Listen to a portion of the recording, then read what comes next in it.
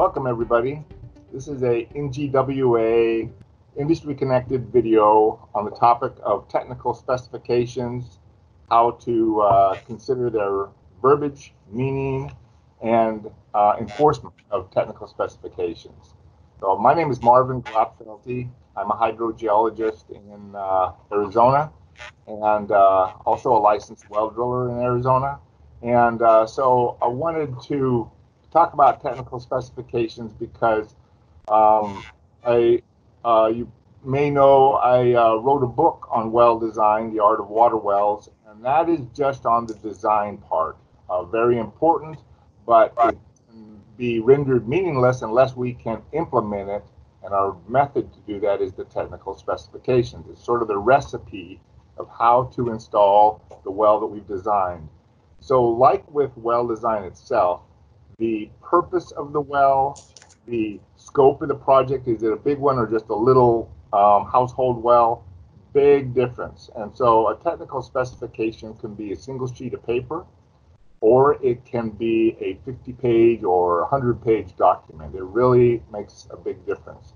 So what I'll be referring to today is the higher end, with more detail, maybe for a municipality, a power plant, an agricultural well, something large that's going to produce maybe several thousand gallons per minute. That, of course, can be toned down and should be toned down appropriate to each project. So one of the first things that we'll talk about is definitions. Definition of who are the involved parties. You have regulators, you have the technical people, engineers and or hydrogeologists. You have the well owners, which may be different than those people.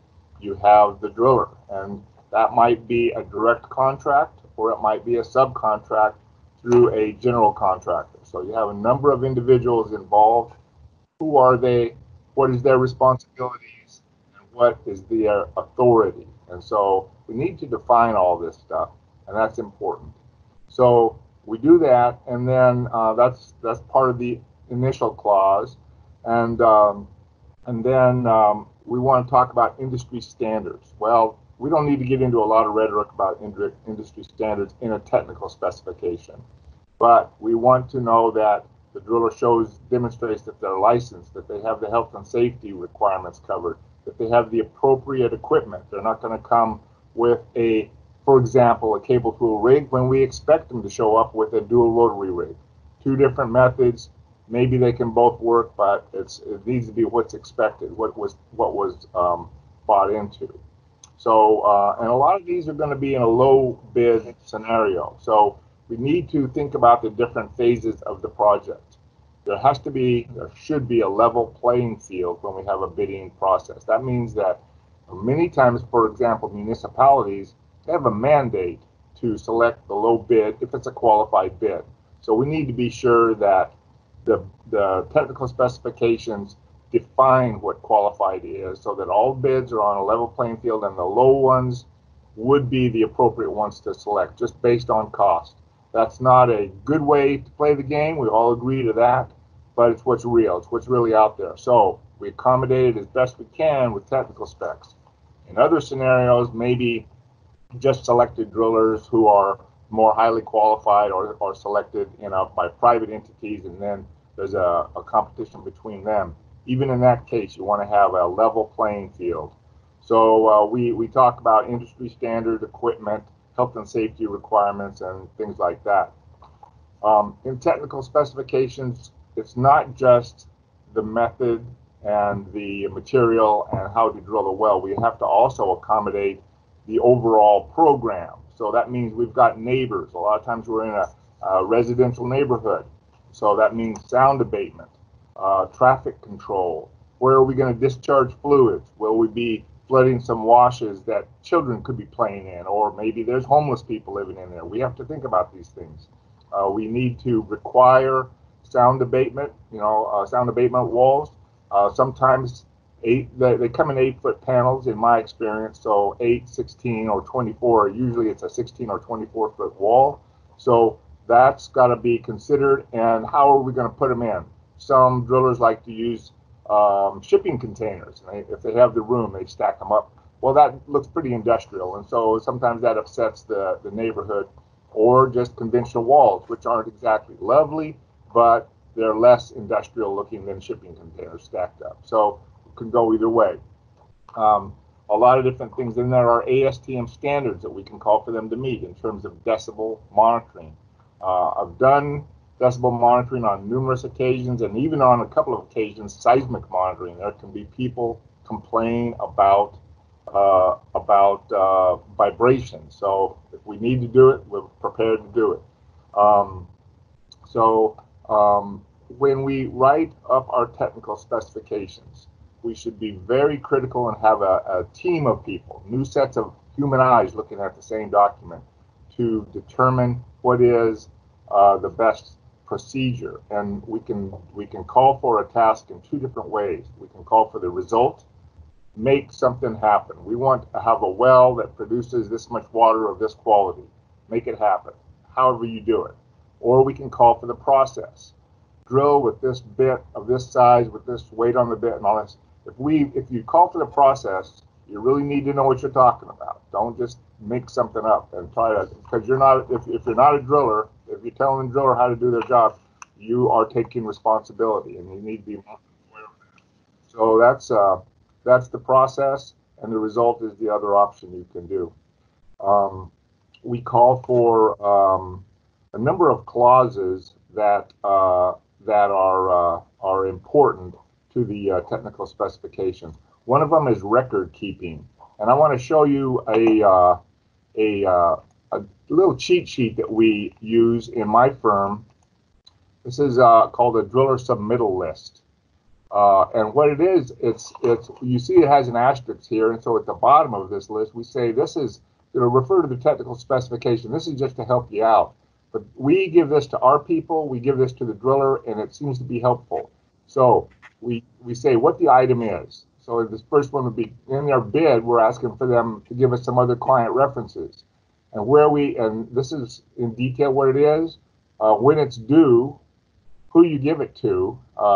In this case, they would give it to a general contractor. In other cases, they might give it directly to the design professional, which is the well designer. Where it is in the tech spec, on what page, and then a little check mark when you receive it. So we go through all kinds of different things that are all really required throughout the process. This might be material samples, or filter pack, or maybe mill certs of casing and screen.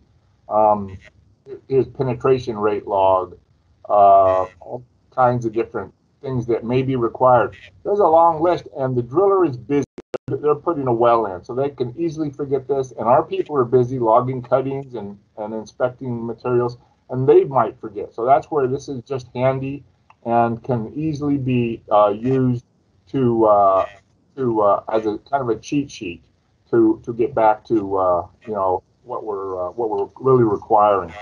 So with that, I'll go on to some of the specific clauses that we require that you might want to just keep in mind, because every single clause, every single word in a technical specification should be there for a reason. We don't want to preach to anybody. Now, why would we do that? They need to be there for a reason. And so here's some clauses that I would advocate for when appropriate, in most cases though. One would be a loss circulation clause. If loss circulation occurs, then that's where the drilling fluid that's stabilizing the borehole seeps into a fracture, maybe porous gravel or fractured rock real fast. So they aren't able to return cuttings to the surface, and that means that they may have the borehole collapse in on them. They don't want that, so that means that you have changed conditions. So we usually advocate switching from linear foot payment basis to hourly payment basis, plus some kind of compensation for lost circulation materials. So that's the materials that are used, added to the drilling fluid to stabilize the borehole. We define this, so this just doesn't go into effect whenever they encounter it. It has to be specifically defined conditions, and they have to notify, in our case, the hydrogeologist before this clause ever goes into effect. And if we all agree, yeah, we're in lost circulation conditions, then we're immediately in the hourly rather than the footage basis. Now, in the real world, what happens sometimes is you go in and out of loss circulations. You have a little bit of loss, you get it under control. You drill a little deeper, it happens again, and so on and so forth. So we need to be able to accommodate that in our clause, and we do. Another one that's pretty similar is low penetration.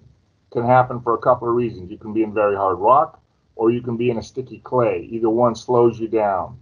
So we require a couple of things to be sure that it is active nature, not something that's avoidable by the driller.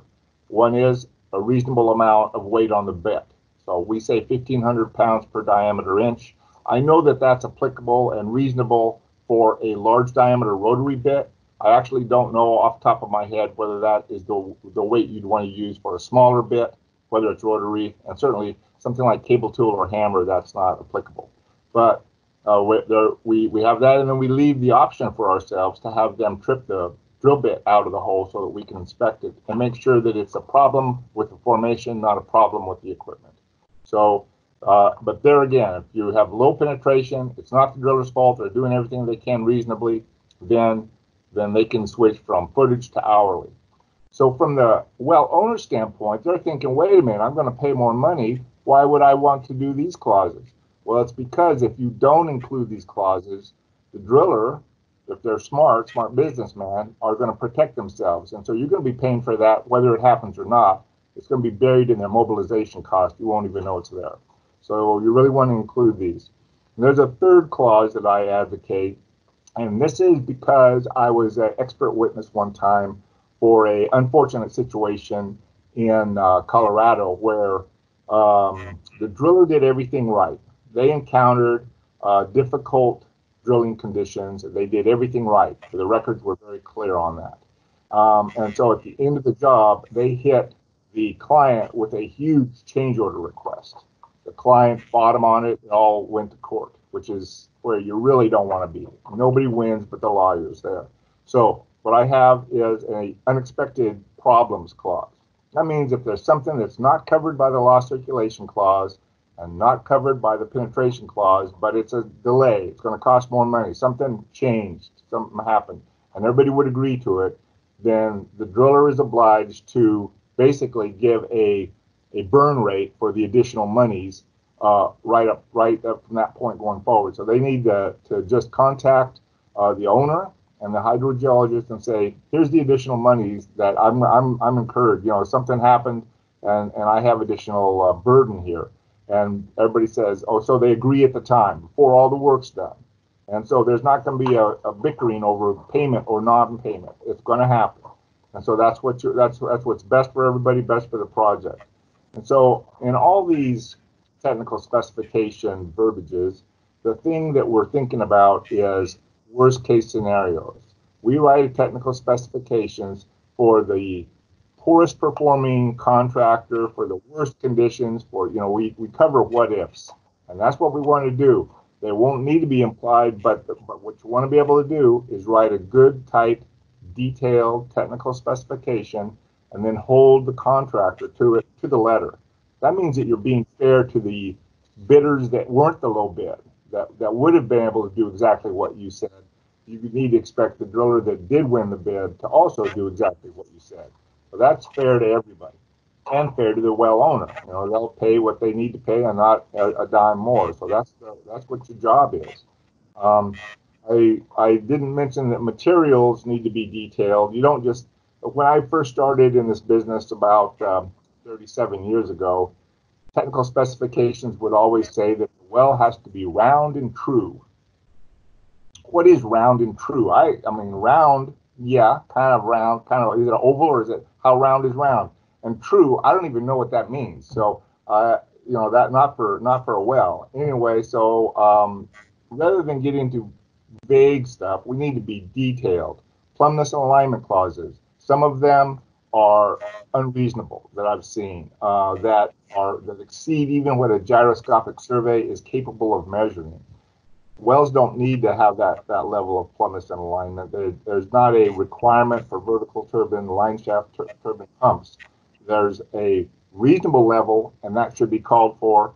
And so the AWWA A100 standard is a good one to default to. Many different standards are out there. ASTM, National Sanitation Foundation, so on. NGWA has a lot of worksheets on that. So there's a lot of good information, and then when it's appropriate, you can just reference it.